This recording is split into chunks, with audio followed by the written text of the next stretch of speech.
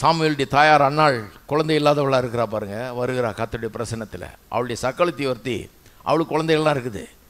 அவள் வந்து எந்நேரமும் இவ்வளோ துன்புறுத்திட்டு இருக்கிறா, உனக்கு இல்லையாக்கும் எனக்கு இருக்குதாக்கும்னு சொல்லி. இதுதான் அவளுக்கு வேலை பாருங்க.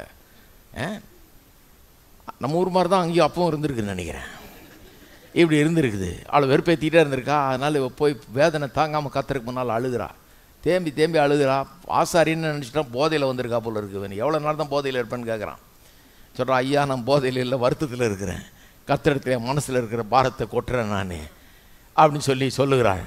அப்போ கர்த்தரிடத்தில் ஜெபம் பண்ணிகிட்டு இருந்தவ திடீர்னு அவள் ஜெபத்தை ஒரு விஷயத்தை மாத்திரா பாருங்க. நீங்கள் வாசித்து பாருங்கள். 1 சாமுவேல் 1ஆம் அதிகாரத்தில் 11ஆம் வசனத்தில் இப்படி சொல்லியிருக்கா. சொல்கிற, ஆண்டவரே நீர் எனக்கு ஒரு ஆண் பிள்ளையை தருவீரானால் வாழ்நாள் முழுவதும் அந்த குழந்தையை உமக்கு நான் கொடுப்பேன்.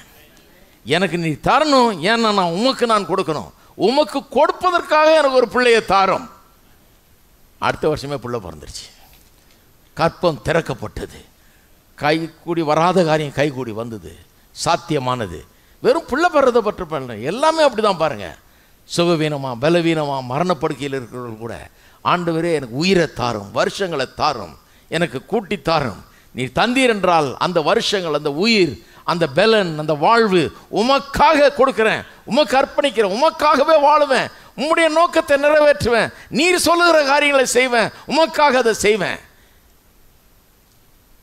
என்னுடைய நஷ்டத்திலேங்கிற வியாபாரத்தை, தொழிலில் கையின் பிரயாசங்களை, ஒன்றுமில்லாமல் இருக்கிற அந்த கையின் பிரயாசத்தை ஆசீர்வதித்து பெருக பண்ணி, பலுக பண்ணி, பெருக பண்ணி ஆசீர்வதித்து என்னை வளமானவன் ஆக்கினீர் என்றால், எனக்கு கொடுக்கிற அந்த ஐஸ்வர்யத்தை வைத்து உமக்காக நான் காரியங்களை செய்வேன், அதை உமக்கென்று அர்ப்பணிப்பேன்.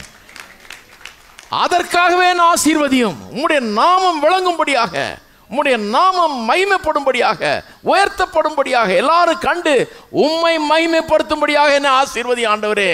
உம் நிமித்தமாக என்னை ஆசீர்வதியும். உம் நிமித்தமாக என்னை இந்த மரணப்படுக்கையிலிருந்து எழுப்பும். உம் நிமித்தமாக எனக்கு சுகம் தாரும். உமக்காக நான் வாழும்படியாக. ஜபம் வேற லெவலில் போயிடுது பாருங்க. ஒரு தடவையும் ஜபம் வேறு மாதிரி ஜபம் கற்றுக்கிறோம் இல்லையா? பழைய ஜபத்தையே பண்ணிட்டுருக்காதீங்க, இப்படி பண்ண ஆரம்பிங்க. ஆண்டவரே என்னுடைய முயற்சிகளை எனக்கு வெற்றி தருவீராக, ஏன்னா உம்முடைய நாமம் உயர்த்த, நான் உமக்காக வாழுகிறவன், என்னால் முடிஞ்சதை நான் செய்கிறேன், உமக்காக நான் வாழுகிறவன், உம்முடைய நாம மகிமைக்காக நான் வாழுகிறவன். எனக்கு உயர்வு உண்டானால் அதில் உமக்கு தான் மகிமை. ஆகவே என்னை ஆசீர்வதியும்.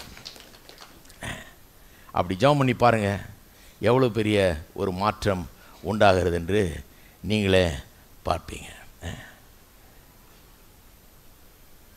அப்போ இந்த நான் எனக்கு இல்லையே, தாவே அவனுக்கு கார் இருக்குது எனக்கு இல்லையே, அவனுக்கு வீடு இருக்குது எனக்கு இல்லையே, என் கூட பிறந்தவங்களாம் வீடு வாங்கிட்டாங்க எனக்கு இல்லையே, இதுதான் ஜபம். இந்த ஜபம் வேணான்றேன் நான். இந்த ஜபம் தான் இன்னெஃபெக்டிவ் ஆகிடுது. எல்லாருக்கும் இருக்குது எனக்கு இல்லையே, அவனுக்கு இருக்குது, இவன் இந்த பொல்லாத பயல்கள்லாம் இருக்குதே எனக்கு இல்லையே, இப்படிப்பட்டவனுக்கெல்லாம் கொடுத்து வச்சிருக்கேன் எனக்கு கொடுக்கலையே. நிறுத்துங்க. ஆண்டவரே நான் உம்முடைய பிள்ளை, உமக்காகவே நான் இந்த உலகத்தில் வாழ்ந்துக்கிட்டு இருக்கிறேன், உம்முடைய நாமத்தை அறிவிக்கிறேன், உமக்காகவே நான் பிழைக்கிறேன் இருக்கிறேன். ஆகவே என்னை ஆசீர்வதியும், ஏன்னா என்ன ஆசீர்வாதத்தா உமக்கு மகிமை, அதன் மூலமாக உமக்கு மகிமை உண்டாகட்டும்னு சொல்லி பாருங்கள். கர்த்தர் நிச்சயமாக ஆசீர்வதிக்கிறாரா இல்லையான்றதை பாருங்கள்.